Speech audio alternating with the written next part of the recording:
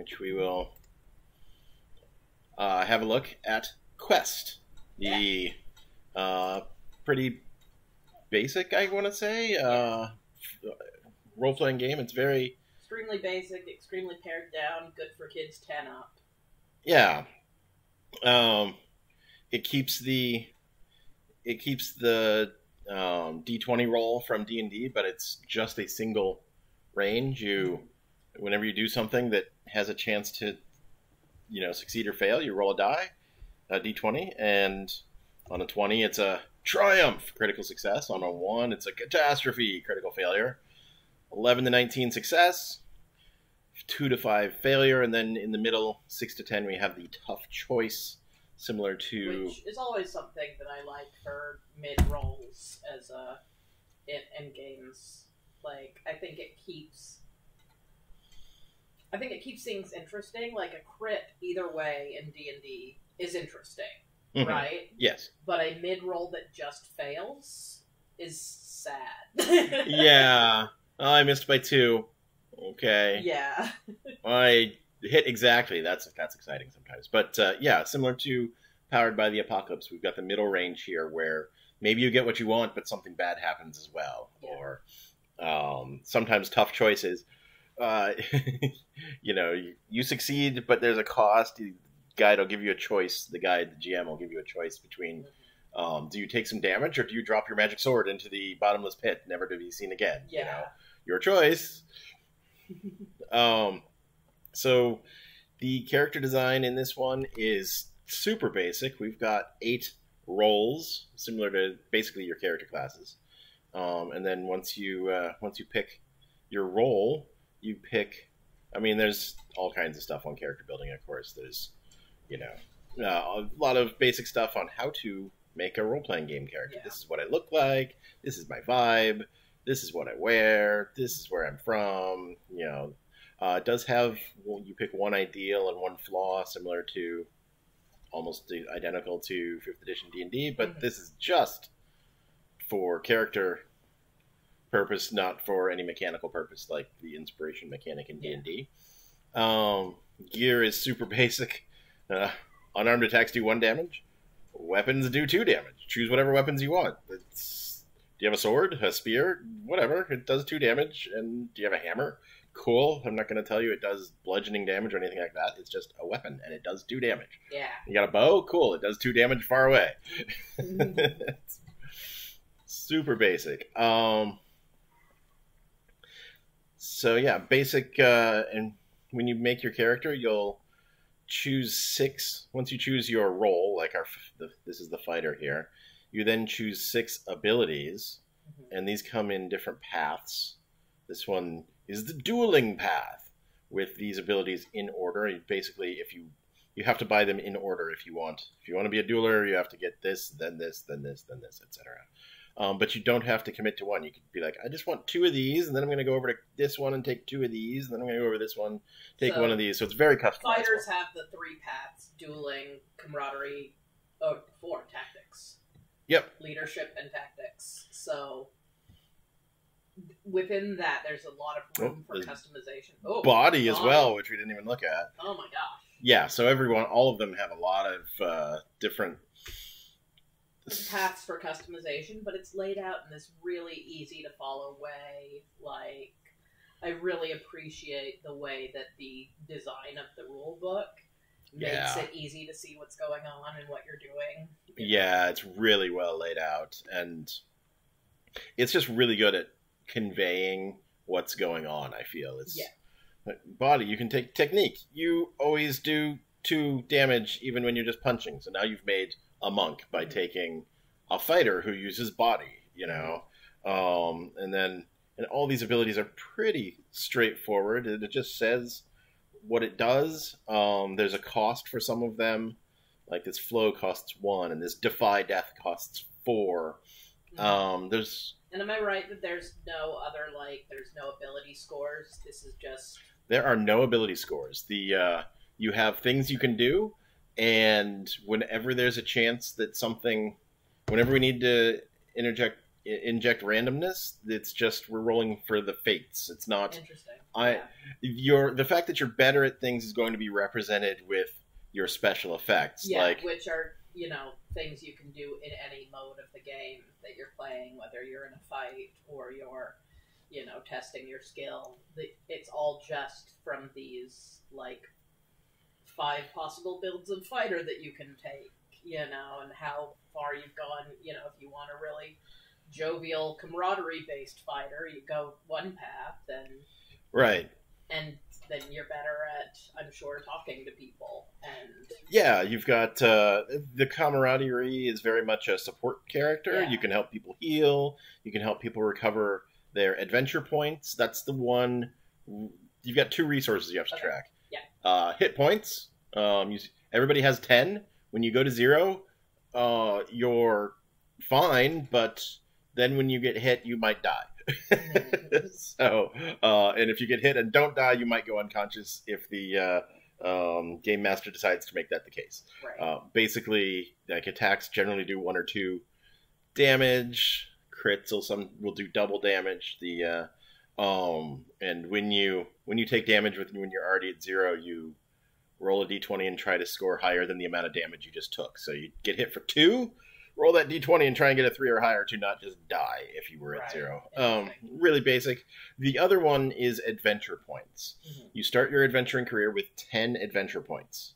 You get 5 adventure points at the end of each session. Okay.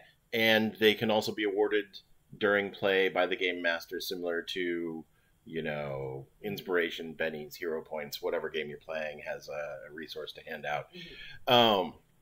And all of these abilities that we're buying will have a cost associated with them. So, like Provoke, which is your basic taunt for a fighter type, costs 0. You can do that all day long. But Intercept, which is you block somebody's attack.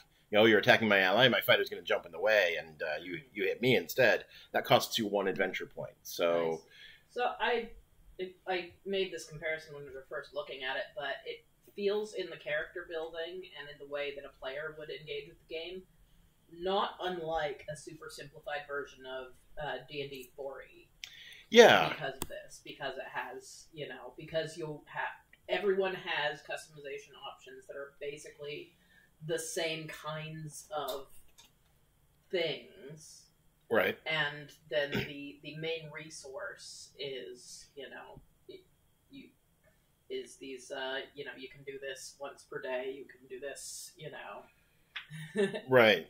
every time you get back, some exhaustion or whatever. It's very appealing to me in that way, because I feel like 4E had this, you can plug in any kind of character that you haven't played before and basically know how to play that build. Right. And I feel like this feels similar in a way that really sort of encourages exploration, which I think is wonderful for a game that's partially marketed to kids. Right. I agree. And one thing that 4E did that made it really easy to introduce new gamers was they had the option to have have your character basically on cards rather than a character sheet.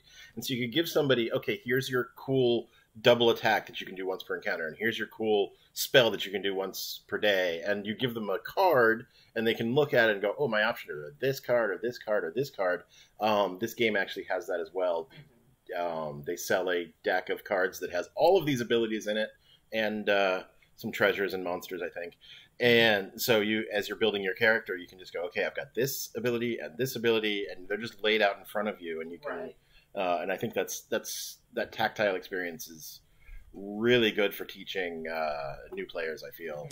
Though obviously we're focused on how to convert your game with our taste test, but first impression on this one is super straightforward, easy to approach, fairly basic game.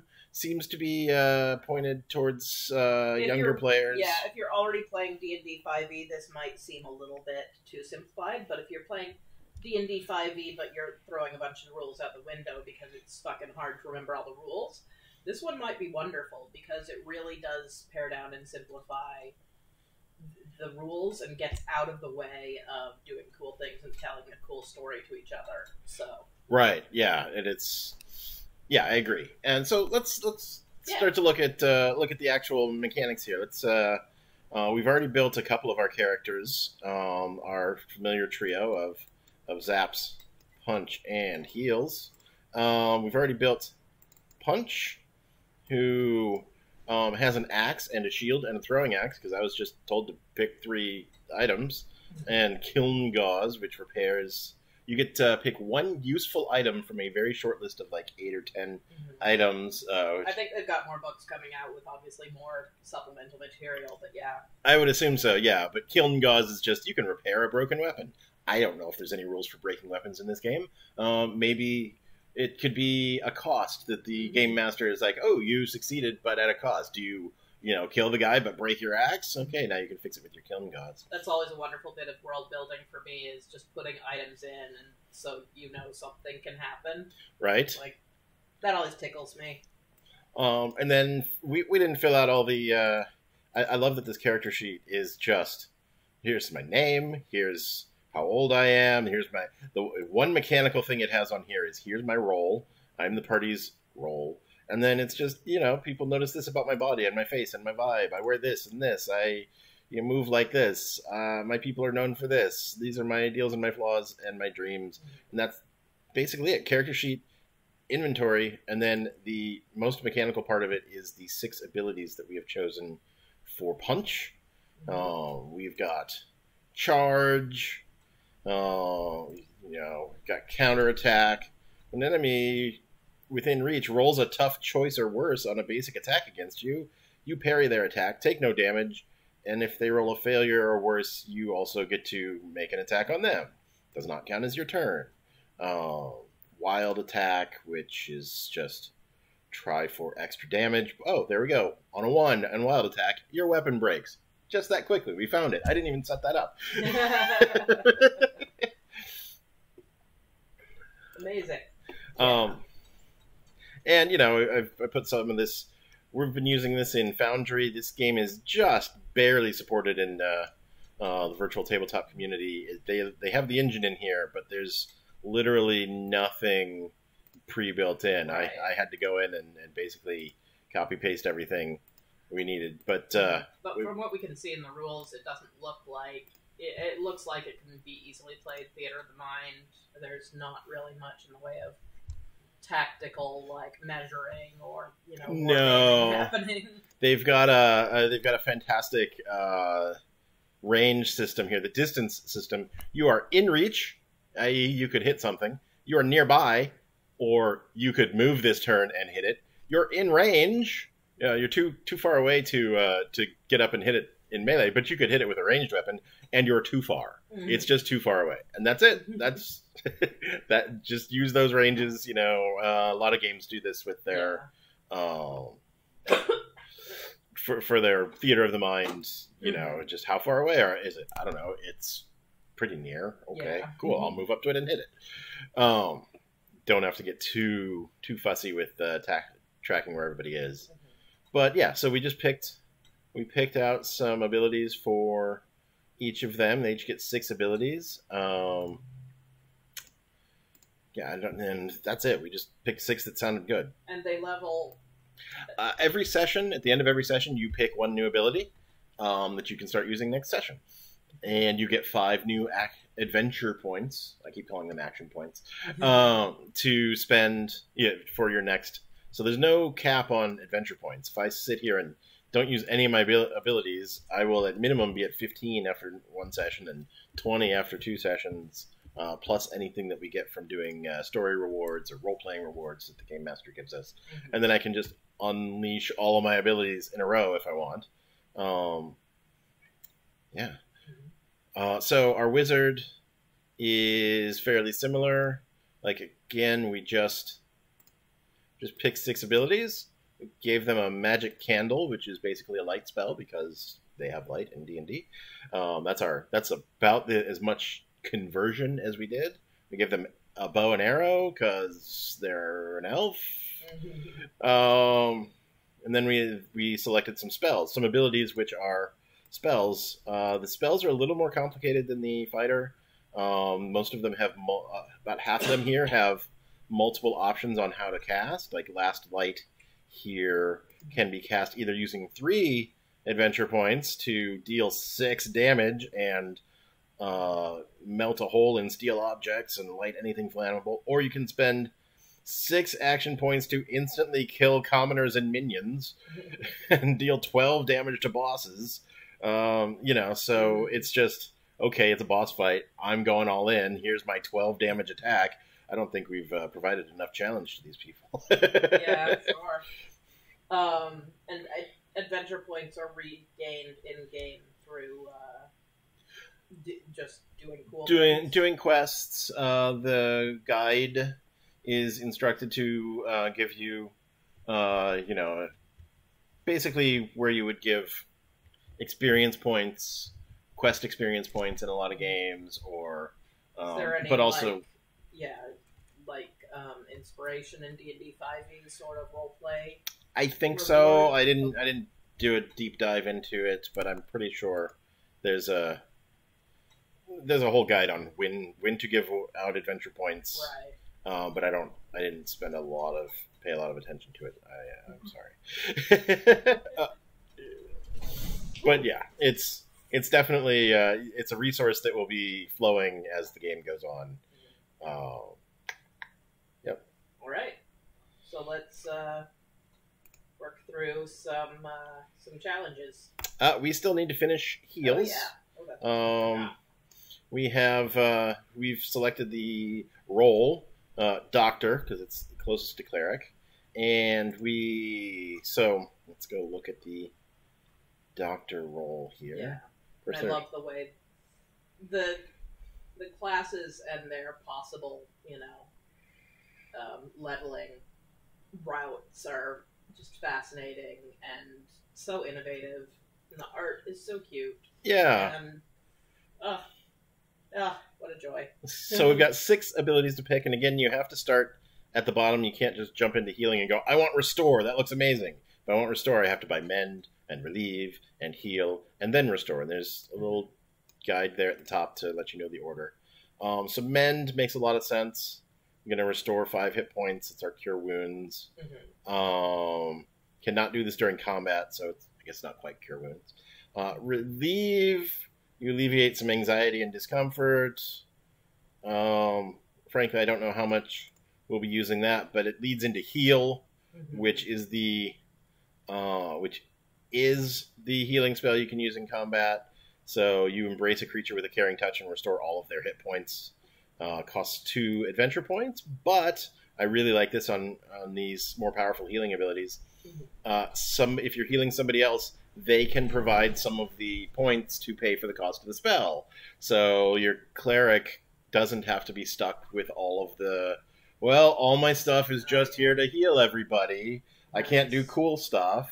Yeah. I can do cool stuff, and if you've got points left over after getting beat up, you can help me cast this healing spell on you, which is a really nice feature. So I'm going to grab Mend and Heal and Relieve on our... a little bit like Healing Surges. A little bit like Healing Surges, yeah. So we're going to make him a doctor. I'm going to give him these conveniently already entered into the system healing powers. And then we wanted to... Alteration didn't really seem to fit with what we were bringing over from D&D. It's got a sleep spell. It's got a feign death. It's got Calcify, which is a... this is very druid-like, frankly. Yeah. We've got your... I forgot. I'm trying to remember what the spell's called in D&D, where you, make bark armor or something like that. I think it's like bark skin or something. Bark skin, yeah. So you've got that kind of stuff. We've got Necromancy. We've decided to give our guy Death Sense, which lets him sense where there are spirits nearby, or sense where things have died and how they were killed, or allow him to see spirits. Something interesting happen when the zombies come out. Yeah, you can naturally sense whether any remnants of the dead are nearby. Not their positions, but yeah, we thought that would fit in nicely with his tendency to be paranoid about where the zombies are. And lastly, we got him... What did we get? Did we get examination? I think we did. Yeah. Examine the dead. You can evaluate a corpse within reach and determine its time and date of death. And diagnose, which I think we really liked when because it's got a mini game in it. Yeah, that's right. Costs nothing. You just roll the die, but it says it's for diagnosing diseases or mysterious afflictions like curses. You must correctly guess the entire name of the affliction. If your guess is wrong, the spell fails, and then you must spend 1 action point to try again. It's basically a game of Wheel of Fortune. Yeah, I was gonna say Hangman. Yeah. You've got. It's got a random. Oh, that's true. We've got to spin the wheel. So they're going to give you some blanks with how many letters and word breaks are in there, and you can start guessing letters. If you guess a letter correctly, but let's see, when do you roll the die? So it's got a die roll here. I think you roll the die to start. And on a 1 to 10, the guide fills in 1 consonant. 11 to 19, 1 vowel and 2 consonants. On a crit, they fill in half of the name for you, and then you start guessing. And if you guess incorrectly 6 times, the spell fails. So it's just a really cute mini game. And there's a lot of stuff like that in here. It feels like I keep looking at things and being like, man, why wasn't school that? Right. Why weren't we just playing this game the entire K-12? Right. God. Diagnose and examine the dead. I think those are out of order, but whatever. Okay, so we've got our basic stuff, and hopefully we remember what our characters do. We need some inventory for heals. I'll give him a staff and his very important eye patch. Don't know what it does. And holy symbol, I guess. The inventory is really straightforward as well. You get 12 slots. You can carry 12 things. That's it. We're not going to say, well, this one's really heavy and this one's really light. It's just you get 12 things. We're not going to get too complicated with your character sheet. He gets 1 useful item. You should probably pick that and see if it's any use here. A magic rope would be super useful. That might be metagaming. Sure. Friend flute, a small whistle that knows who your friends are. When you blow in the whistle, only your friends nearby can hear its sound. It's super nice for if they get lost in the woods. Brell's tent in a tin is a magic pavilion tent that comes in a can. You just throw it down and it turns into a giant tent that can fit 30 people. I'm going to give him that. Yeah. That's great for taking that rest that they're going to need to do at some point. Okay, and we're off. So, there is a codified several modes of the game. We have encounter mode, like most of these games have. We have trials, which are when things are happening, outside of combat. Generally, when things are challenging, the rule for trials is people can do whatever they want. You can say whatever you're doing. We're just telling a story together. There's no, I'm going to check this skill. I'm going to test that skill. You just say what you're doing. It could be use one of your abilities. Could be not. We're not going to get too tied up on whether we're burning resources or not. And then every player has to take an action during each round of the trial. And when you take your turn during a trial, you have to roll the die. Whatever you're doing, you roll the die, and we're going to find out how it goes. So, and that's it. That's basically how skills work. You want to jump the gap? Roll the die. You want to talk to the person? Roll the die. You want to, whatever you want to do? You want to try and jump to the moon? Roll the die. Yeah. And you can use your powers that you've chosen in trials as well. Correct. So, like, Zaps here could use telekinesis to help people get across. You may move an object or creature no larger than an elephant. If you move it gently, you control it for up to 10 seconds. or you may forcefully throw it up to 5 meters away and hit it for 2 hit points. So that could be super useful. So yeah, let's get this started. We are one thing I must mention is some of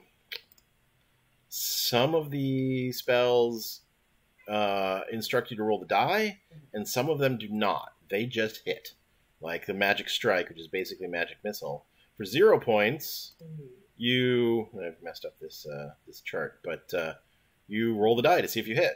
If you spend 2 adventure points on it, it's like a D&D Magic Missile. A, it hits twice as hard. B, you don't need to roll the die. It's just going to hit. So that is an interesting... I need to check on that. But yeah. So yeah, we've got our 3 characters. They have approached this. We are in trial mode. They are dealing with a challenge. In our first, in our 5e scenario, we had punch, jump across, and secure a rope. Yes. I don't know if we've brought a rope this time because inventory is very, very sparse in this game. We don't have that kind of... nobody thought to bring a rope. There was a magic rope available. Heels decided to bring a tent instead. Sure. We have Zaps who could use telekinesis to float people across. Yeah, that's true. Cost various amounts. For each, you may increase the distance you can throw the creature by 5 meters. Can they pop the tent and have Zaps float them all across in the tent? Oh my gosh. Yeah. Yeah, let's do it. So, because we're in challenge mode, we need to roll to make sure things don't go poorly. Right. Like, if we were just hanging out and we wanted to float a tent around, no problem. But it might get windy. There might it might snag on something. We're going to find out. So first, heals, and this is great for this module. You've got all these abilities and whatnot. Mostly, the most important thing is right here. Just roll the die. Just roll the die. There's only one thing to check. Yeah. Hey, Heels has successfully put up the tent without problem. A giant 30-foot pavilion tent, which we're going to classify as smaller than an elephant simply for weight purposes. I think Zaps can spend extra points to use telekinesis on larger things. Well, you know, I don't know if that's exactly what it says, but maybe we'll do that. Okay, so I'm not sure what Punch has to do in this. Hold on, I guess. Punch will need to hold on. So let's have Zaps float everything. Punch can hang off the side as ballast. Punch is going to cast telekinesis, costing them 1 adventure point. Hopefully float everybody over in 10 seconds. Punch. So let's see how that goes. Even though there's not normally a roll for telekinesis because we're in challenge mode, we have to roll die. Zaps is successful. Very good. And then Punch will try to not get distracted or, you know, do whatever Punch does. Punch is fine. So our group has floated us across in a pavilion tent. Easily. And again, this is because they've limited the things that you can do so much. I think it actually, you know, encourages creativity. Like, I've got 3 things. What am I going to do with them? Right. Yeah, there's... it's not the typical D&D, well, I've got this giant adventuring kid, and here's 47 things, and I guess I'm going to do the most basic normal thing, which is try to get across using, you know, using very normal means of getting across. Instead, we've immediately sent these... There's no rules for jumping, but there's a tent and telekinesis, so... Right. So I need to go back to Trials. There's actually a similar to skill challenges in 4th edition. There is a built-in. They should do this many successes before they fail. Gotcha. Have the players roll the die each time they try to deal with the challenge, then describe the consequences. Obviously, if we were doing this, if we weren't just taste testing this, there would be a lot more description, a lot more role playing, you know. So I had seen somewhere that one of their free adventures, they had showed a trial where it was basically you must get this many successes before you get that many failures. And I was thinking that our entire journey here is basically one big trial, and we'll just see how many successes versus failures they have at the end of it. So right now they're at 3 successes and 0 failures. This is all going to be looped into basically one big challenge, one big trial. It should go a lot more quickly as well, and the whole thing will have a cumulative effect when they get to the end to see if something bad happens. Basically, and that's just completely up to GM Fiat. Obviously, we can have bad things happen to them in the middle, but we could say, okay, that was an exhausting journey. Whoever had the most failures takes 2 damage, or roll the die to see what happens. Maybe on a crit, you're fine, but on a hard choice, you have to decide between taking damage or breaking an item or something like that, right? So we've got our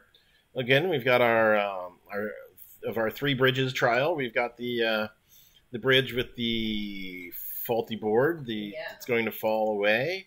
Is there a way to look or examine any of these characters? Let's see. Charge, counterattack, intercept, provoke, wild attack. Not really. Last light is an attack spell. Sense magic. Read sense magic.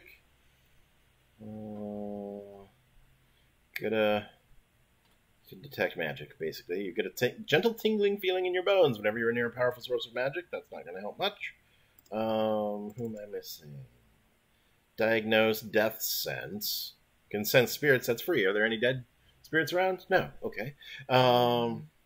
Mend. Does that work on... Well, that's creatures only, so we can't try and fix the bridge. So no, there's nothing particular for looking for these...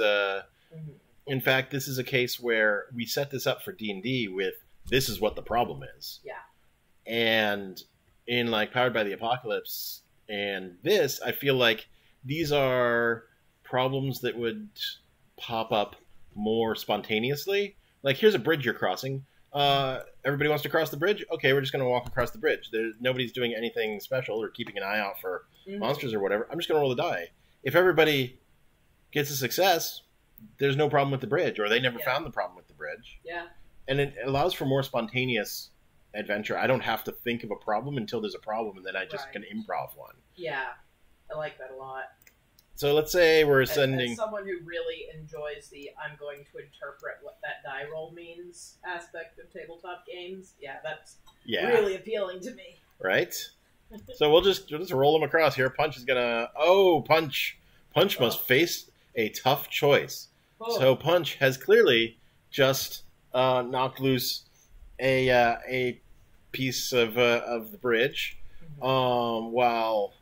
So I'll say, as GM, I could say, okay, you lose your balance while you're going, but you said you were on watch for enemies, so you had your throwing axe in your hand, and as you lose your balance, either you catch yourself and don't take damage, either you hold onto your axe, but you fall on your face and take 2 damage, or you catch yourself, but you drop your axe and it's gone forever. Oh my god. Yeah, that's... Now, the axe counts as gear for Punch, right? Which is an item class that will come back after a little bit of downtime? Yeah, that's Fellowship you're thinking of. Damn it. Playing too many games at once. Okay. Nope. I thought there was something in this. Let me check. There's fancy things that are... And then there's just your own... That was Fellowship as well, I'm pretty sure. Okay.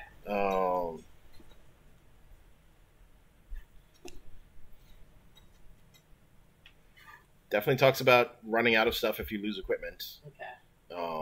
It also talks about how there's basically no costs for getting stuff back.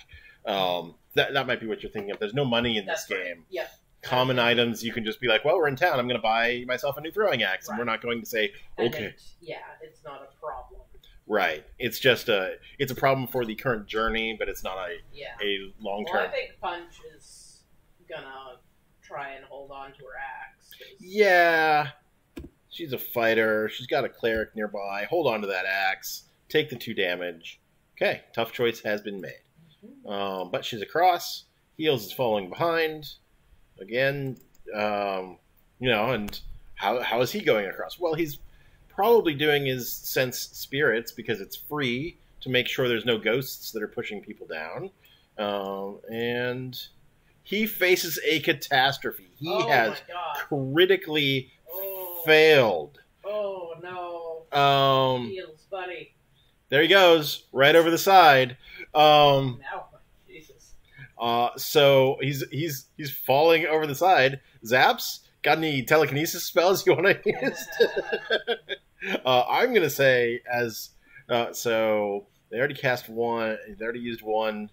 So yeah, we're gonna, in order to grab him, I'm gonna say you're gonna have to boost it. It's gonna be 2 adventure points, and you're gonna have to roll for it to see if you catch him.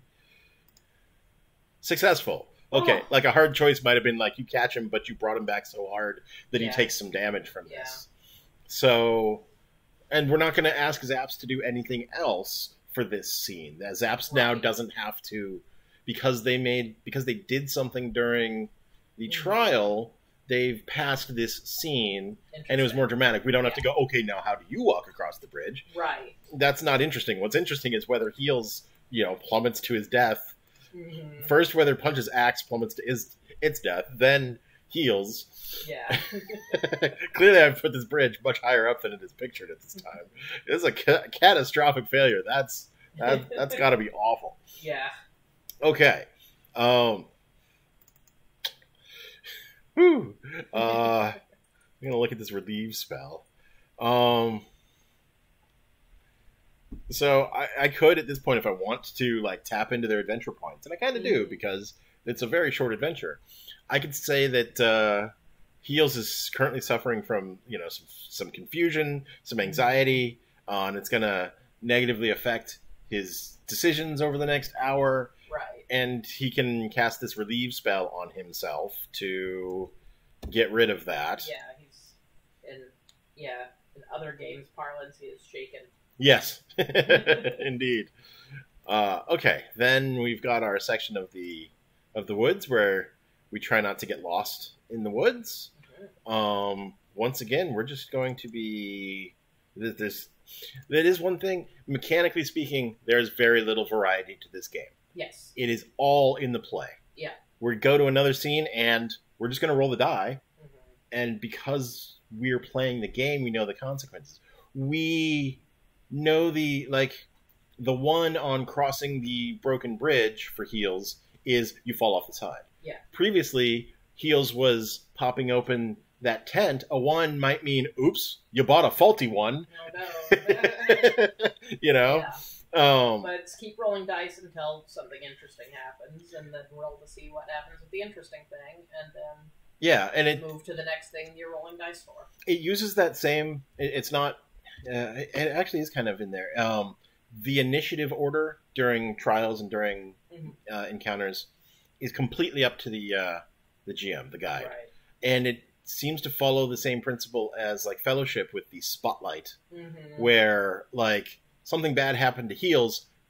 We immediately go, okay, Zaps hasn't done anything yet. Zaps, what are you going to do about it? If Zaps had gone first, it would have been Punch. What are you going to do about it? Yeah. I don't know what Punch would have done about it. Dive after him and grab him and grab onto the cliffside and something like that, right? Something dramatic and fightery and physical.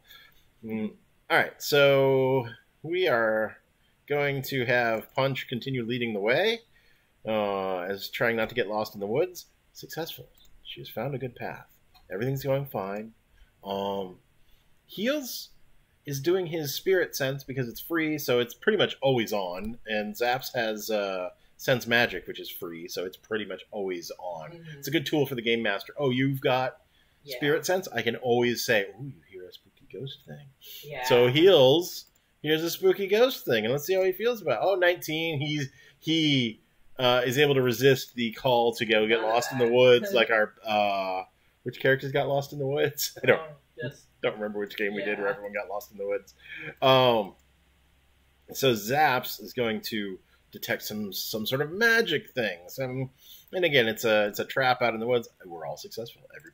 We rolled one die. Everyone's successful. We got So we, just to sum up, we had 3 successes over here. We had 3 successes over here. Over here we had one. With a success. We had a catastrophe, a success, and a tough choice. Yeah. That was a real mixed bag on that one.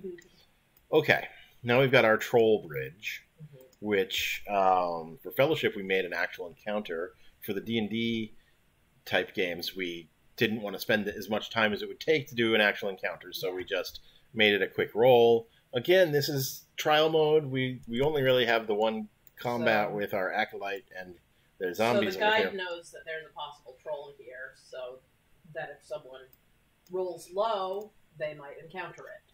Yes. And then they'll have to figure out how to deal with that. Correct. All right. And yeah, so that's what we'll do. So Punch will this would, again, obviously this is a pretty repetitive scenario. There's a bridge. What do you do? There's another bridge. What do you do? There's another bridge. What do you do? But it's just to keep this simple. All right, Punch is across the bridge. No problem. No troll. We'll just keep going in the same order because clearly Zaps' telekinesis is needed to save whatever happens to heals.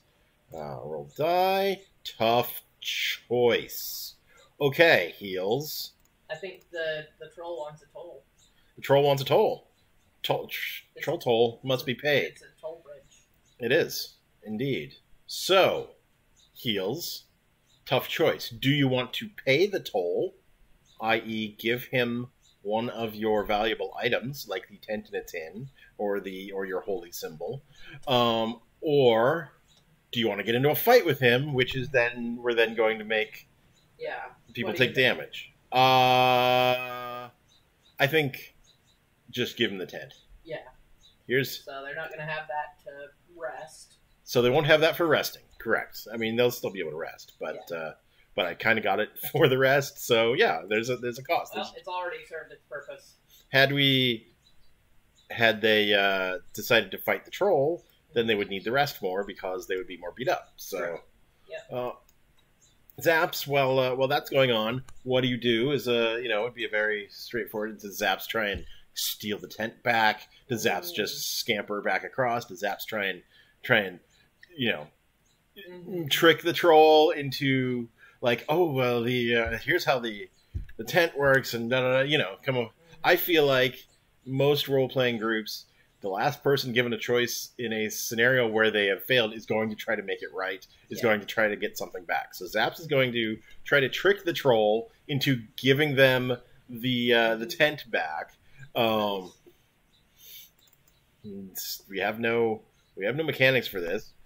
We just have the D20. I'm sure there are so many roles and ability paths. I'm sure there's somebody in here who's good at talking to people and gets some sort of benefit when they're doing this sort of thing. Oh, yeah. Zaps did not. Zaps is facing a tough choice.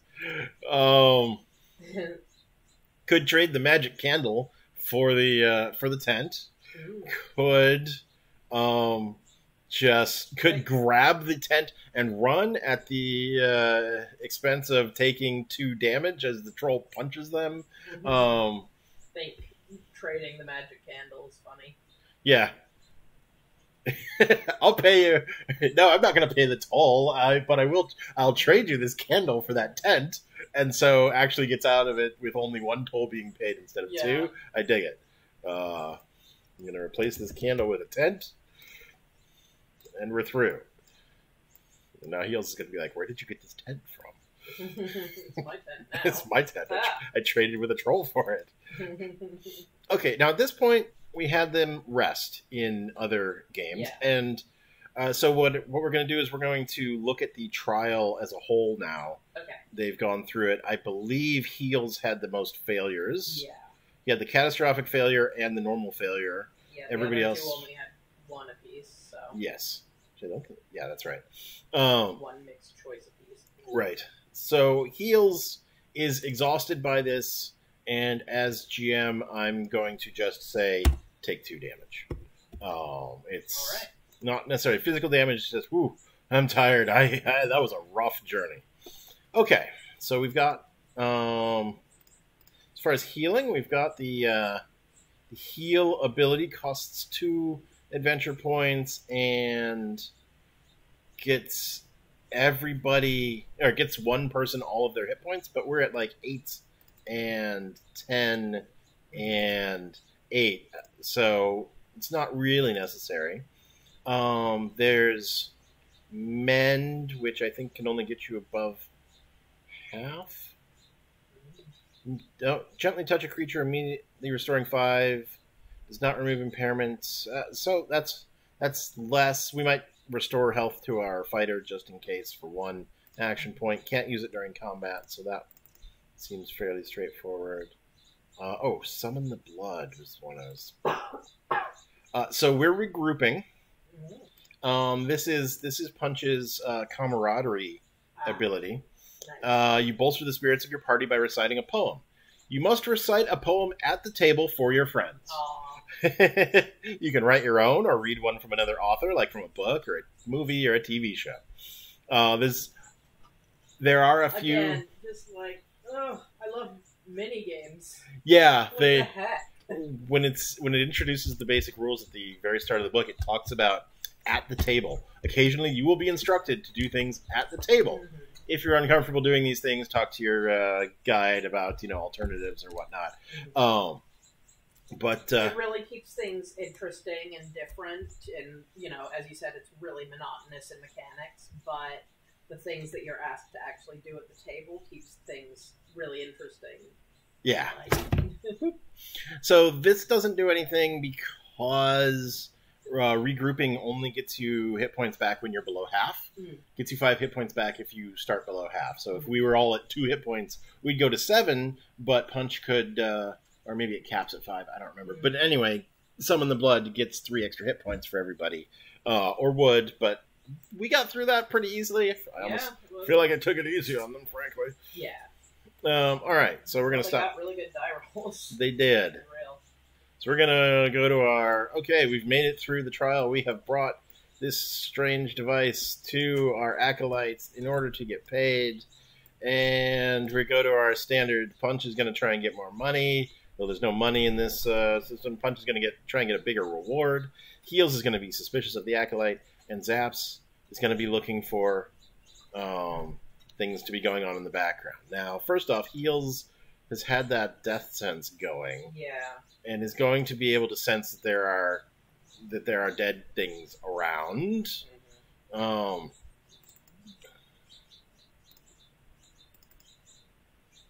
Read that again. Naturally sense whether any remnants of the dead are nearby, but not their positions. The guide will notify you when this sense is triggered. So I should definitely say, you notice that there's some dead things around. So now... Something spooky's happening. Yeah, so now he could spend an adventure point to sense the location where the creatures died, or because he doesn't know the exact location and how long ago they died, or he could see spirits in case he thinks there's invisible ghosts out in the woods. He could be able to see invisible. I like the place that these things died, because they're zombies, so it could just be like miles and miles away. Right. It's like they're here now, but they died over there. Well, I've changed the acolyte for this. They've given them the ability to reanimate the dead, but yeah, I think they'll reanimate them after they've fallen again. So yeah, they could have died far away. Yeah, you don't detect anything that's died near here. But there's something dead near here. So... Do know there's something dead near here. But nothing died near here. That's good information. That's really good information. It's just the acolyte sandwich. Right? It's literally just a roast beef sandwich. Yeah. So Zaps is going to be sensing magic out here, trying to figure out what's going on. Again, get a gentle tingling feeling in your bones.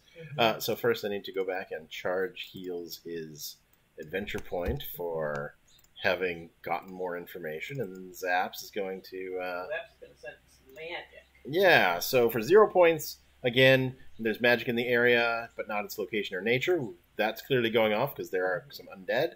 You can spend 1 point to discern the location of the nearby magic and its general nature. For instance, the guide may reveal that you sense a magic sword, a cursed door, or an illusion. You can spend 2 points to study the precise nature of nearby magic Learning its specific effects. If you use this ability to study mysterious magic item, its name and effects are revealed. I feel like they would start with location. You'd have to get the location down before you can study the precise nature, I would think. So we'll spend a point there to study the location and discover that there are two, you know, necromancy spells going here in the woods. And meanwhile, Punch is just chatting angrily. We have no we can use, as you mentioned, we can use any of these abilities outside of combat. Provoke, make a nearby creature angry at you by saying something or making a rude gesture. For the next minute, the target focuses the attention on you, ignoring all others. I feel like Punch is doing that, but we also want to see if Punch is getting a reward out of this. Yeah. So we're going to roll the die for that one. 12. Punch is successful. So Punch is going to realize that... So the Acolyte's like, yeah, I'll give you an extra prize because it's not going to matter because you're going to be dead in a minute or something. You know. Just mumbling to himself or, you know, or just Punch realizes that. So, So then we will begin combat. And there is no... So the general rule for this game's combat is the players go first. They do all... Each of them takes a turn. And then the bad guys go. Each of them takes a turn. The players go in similar to the Powered by the Apocalypse. It is GM choice on how things are going. We're not going to roll any dice for figuring that out. We're just going to say, Zaps has the most information, knows that there's a necromancy spell going over here, and what do you want to do about that? Hasn't found that they're actually zombies yet, but what do you want to do about that? Okay, well, I'm going to frickin'... whatever. We'll say that we see they're zombies, and we're just going to blow some up. I'm sure that talking amongst themselves, Heals and Zaps can come to a conclusion. Yeah. Okay, so we're going to just start with the basic magic strike because I know it costs 0 points. It does some damage. We're just going to try and hit one of these zombies. Ooh. Failure. Oh, the spell has failed. All right. On a failure, does it cost? Nope. Okay. So Zaps has failed. Heals. What do you want to do? Heals doesn't. Examine the dead, sure. Mostly healing stuff. You know what? Heals is actually... I'm not going to make it Heals' turn yet. It seems like Punch is going to just punch. Yeah. That's what Punch does. I already provoked this guy. Next minute, he focuses all of his attention on you. Let's just wild attack. Let's just go all in on this guy. Wild attack. Attack with reckless power. Disregarding your safety. Describe a signature style for this attack and what it looks like when you make it. Something cool. And the roll is 19. You deal double damage. That axe normally does 2 damage, so it does 4. Ooh. Oh, the Acolyte only had 4 hit points. He's gone. He's gone. He will not be reanimating any of these zombies. He will not be casting his Corrupt spell, which causes hit points that can only be healed by a spell we don't have. Nice. So that was too easy. Because Punch is rolling unusually well today. Right? All right. That's just how a game goes sometimes. It's just how a game goes sometimes. So Heals... But I do enjoy how quick the combat is. So right? You're not getting bogged down in tactics. No. So Heals is going to run up to somebody and just bonk them with his staff, because that's all he's really got for combat. Mm-hmm. So he's just going to roll the die. It's successful, so it's going to do 2 damage to this zombie, which has 4 hit points. Goes to 2. Okay, now it is the zombie's turn. The basic creature in this game has 2 hit points and 1 attack. Attack is how much damage you do when you hit. That's your basic like commoner or minion. Your basic actual opponent has 4 hit points and 2 attack. And then from there you have bosses. I didn't feel like making the Acolyte a boss where you might have 10 or 20 or 40 hit points or something like that. And you can also give them abilities. There's a like a menu of different abilities you can give them, and you can also just like in this case, I took the Acolyte and went into the Necromancer subclass of the Doctor and picked Reanimate. Yeah. As basically and the NPCs don't use adventure points. The game master is instructed to just set a limit if they need to, or just don't spam too many points worth of stuff at once. So I was like, well, I'm going to give him Reanimate, and he can reanimate the two zombies each zombie once each, and I gave him I gave him the Corrupt spell, which is a ranged spell that does a damage now and then a damage later, and you can't heal that damage except with a spell that they don't even have yet. So that was going to be the Acolytes challenge, but he's gone. No big deal. All right. So the zombies don't have much to do. They're just going. This is one of the few places where the guide actually rolls the die, is figuring out what creatures do. So this zombie's going to take an attack at heals because here he is. Yeah. Oh, he must face a tough choice. So he can hit and face a counterattack. There's actually a whole guide. What if he hits and gets bit? Oh. Well, this is the zombie's attack. So if heals wants to bite the zombie. That's good. So there's a section in the DMs in the Game Master area that has ideas for rewards. Here we go. The rewards has an idea of when to give adventure points and how much. So we finally found that answer. So tough choices. Deal half damage or hurt yourself.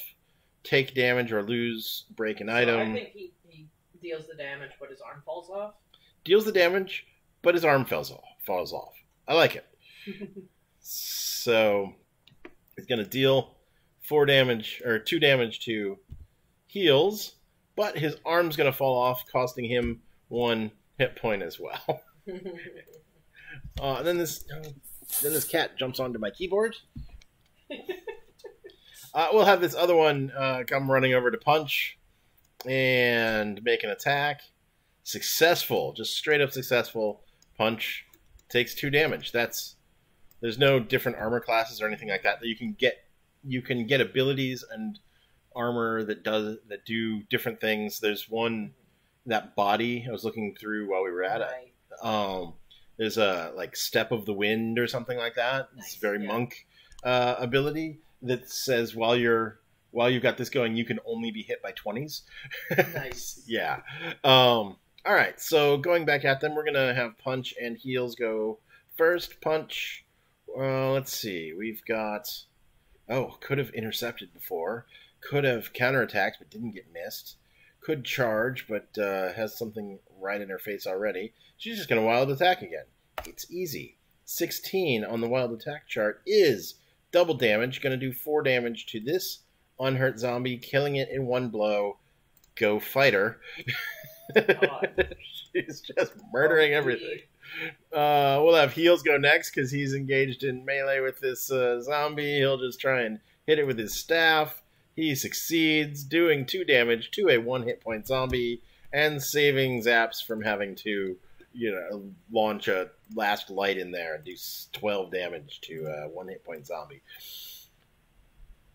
That was it. That was super quick. Super quick. Again, it's so good for kids 10 and up because you're not doing too much, you don't have to track for that long. Right. You just have a couple of good, explosive rounds. Yeah. And, yeah. And that was it. Just we go and roll some dice, and things. Obviously, that was a pretty easy fight, but they did take damage. We look at our group at the end of the day. We've got a doctor at 6 hit points, a wizard at 10, a fighter at 6. So they've taken 8 of their 30 health damage so far. So at this point, I would give them 5 adventure points just for participating. It says in the rulebook you get 5 adventure points just for spending time with your friends, which is very cute. Aww. Yeah.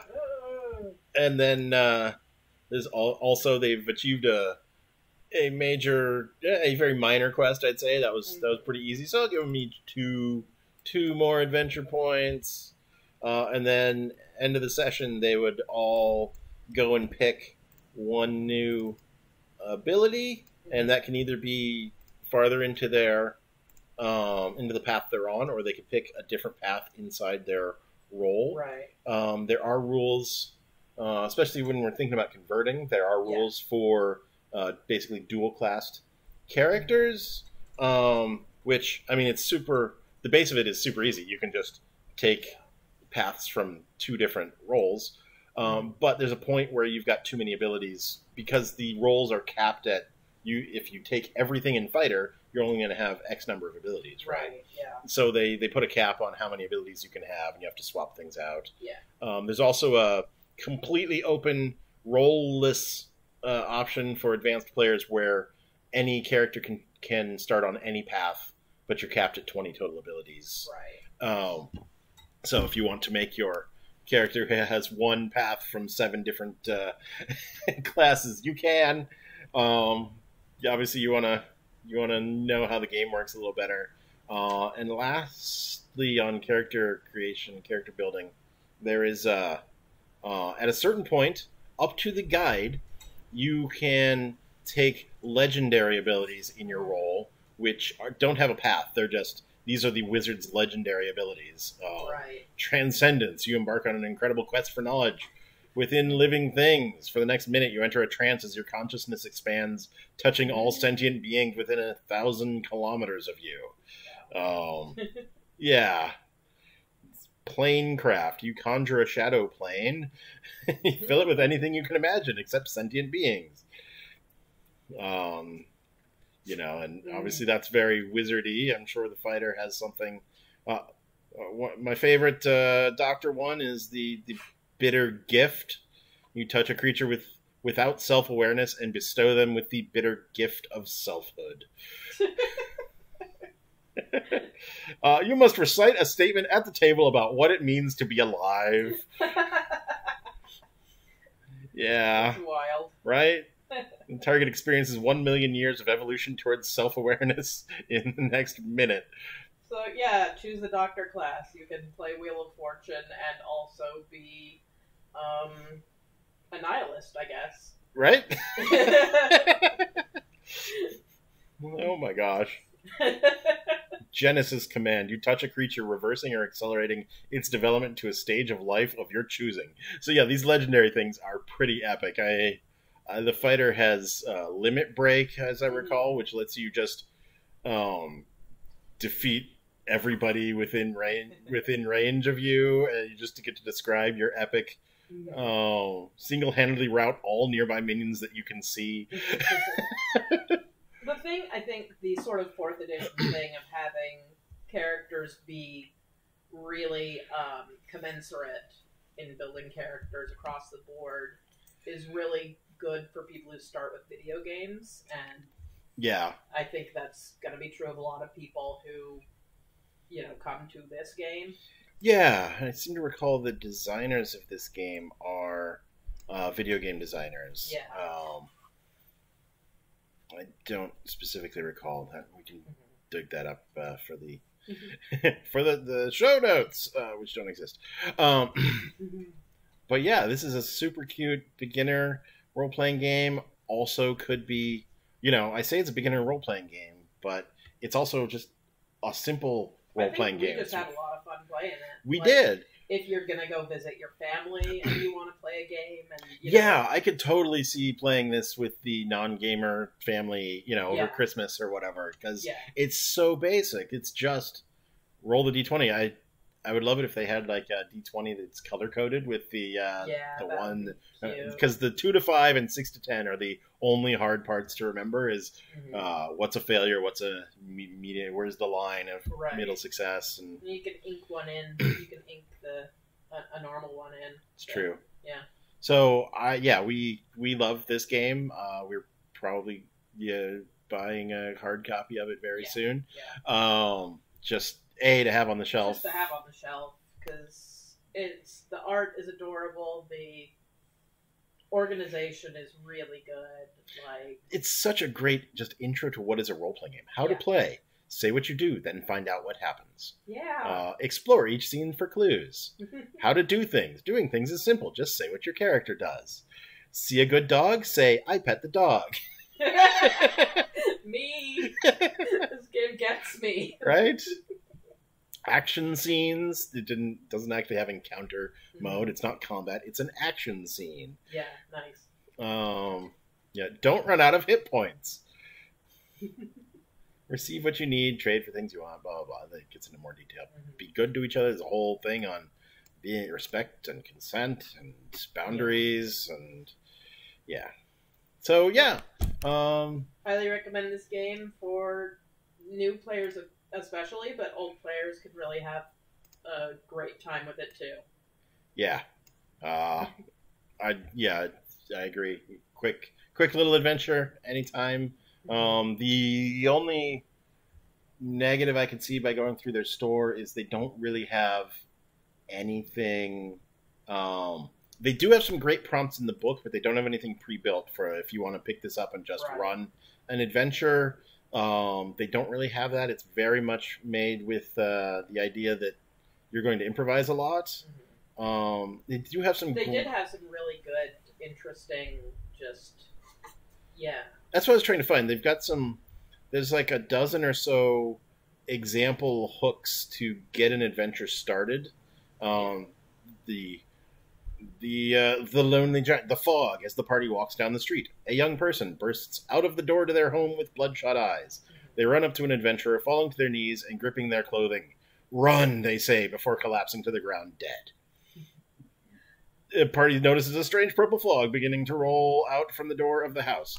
That's it. That's a great hook that any starting game master or experienced game master can just be like, okay, I've got a haunted house with a weird purple fog and a dead body, and I'm gonna just make up cool stuff as we go. I didn't even read Haunted House on that. I just read like a chemical reaction happened that was very, very bad. Right? So, I think it can be daunting. I think if you're starting to look at wanting to be a game master and you kind of want to have everything codified in the way that like D&D and definitely like Pathfinder do an adventure path, right? But this seems like a great tool to start to get more comfortable improvising.